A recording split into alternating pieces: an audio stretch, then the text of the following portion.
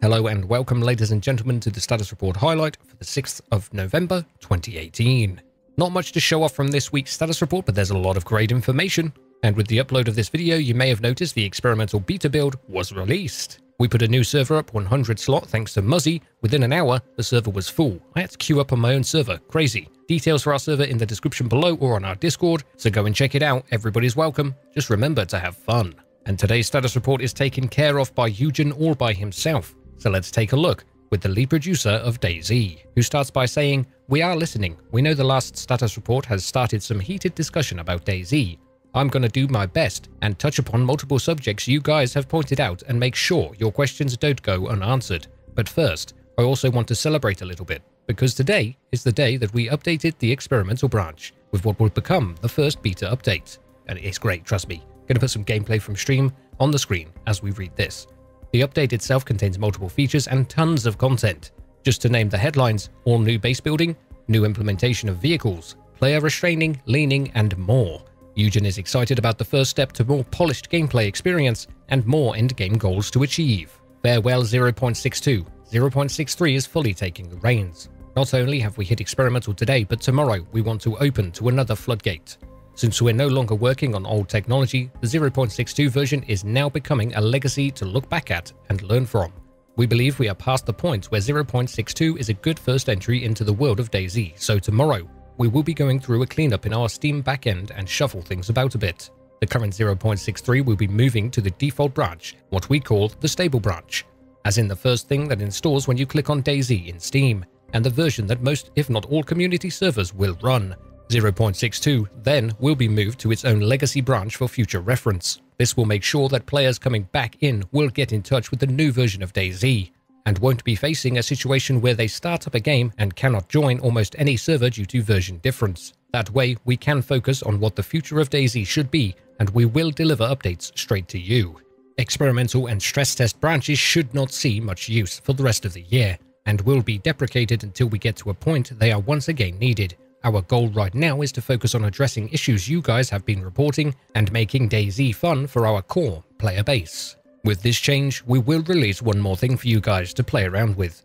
DayZ modding tools. Yes, it's happening. While they definitely can be considered experimental, your early feedback on the toolset can help us shape the future of the DayZ platform and game alike.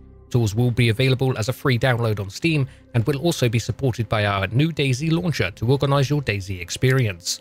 The launcher, familiar to those of you who tried Arma 3, will be useful not only to do with mods, but also for work with startup parameters, server and tools after the tools package stabilizes a bit.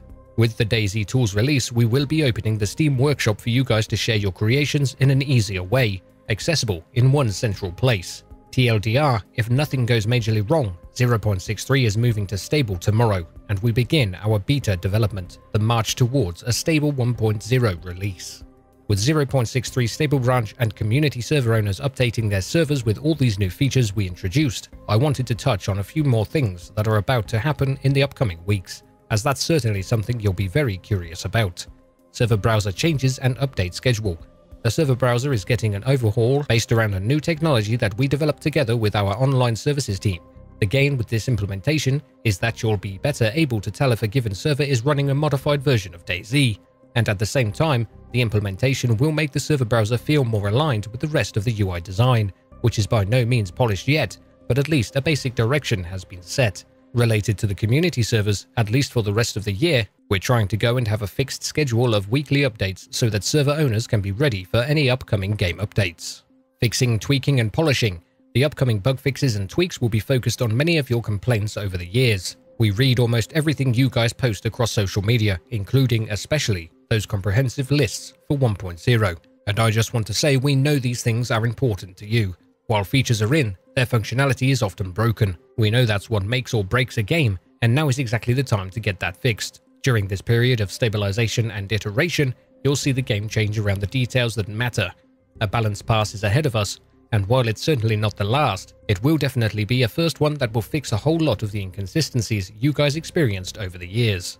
Just as an example, I'm going to use the fix of misaligned guns that is already in experimental, caused by either using a vehicle, going prone, or using free look. We're also going to go over some of the issues that bother you a lot, like hit registration problems or changing your key bindings. Let's go. Feature and content freezes for beta/1.0. With today's experimental update, we have released a huge amount of items that were not available in-game before, and while some of their functionality might be bugged, these specific cases will be tackled in the bug fixing, polishing, and balancing push. What's in the experimental build now is the list of items we want to hit 1.0 with, and anything else we've talked about in the past will be post 1.0 content released as free platform updates.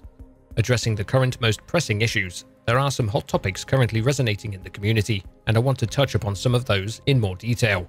As these would make the status report visually even longer, we're going to put those into a separate forum post. Links to that will be in the description below if you want to check it out in more detail, but these are the topics covered. Item renaming, hit registration, changing key bindings, bloom post-process effect tweaking, and FPS drops. Now for the elephant in the room that has to be talked about in a proper manner. Previously, Eugen has said that he wants to write up his own thoughts after talking to you guys on various channels and criticism that has ensued after the last status report. And here it is. Why go for a 1.0 release this year? There were two choices here. Either we miss our 1.0 deadline or we miss content parity. Both are bad no matter how we look at it. I seriously believe for the health of DayZ as a brand, as a game, we have to move in a direction of stable and reliable gameplay. The core DayZ features are already in the game now, and the devil is in the details. We have to make sure those core features work as they should first and foremost. Not only are you missing out on some really cool things in the game because of the current implementation of features is simply broken. Additionally, we also have to deal with development on a game platform that is simply not stable enough for us to continue without losing our minds.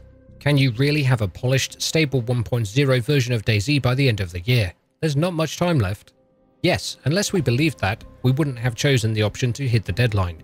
There is about a month of real development time left, and hopefully some of you have noticed we have started fixing some really pressing issues in DayZ over the last week as we have shuffled our priorities, and that is what deadlines do.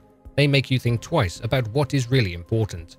While there are large numbers of issues left, only about 600 of them are crucial to make DayZ work as intended. We plan to do exactly that. Fix features, stabilize the game, and make it enjoyable after being weighed down by bugs for a very long time. There is a little bit more information on the status report, so go check it out yourselves as always for all the information that it contains.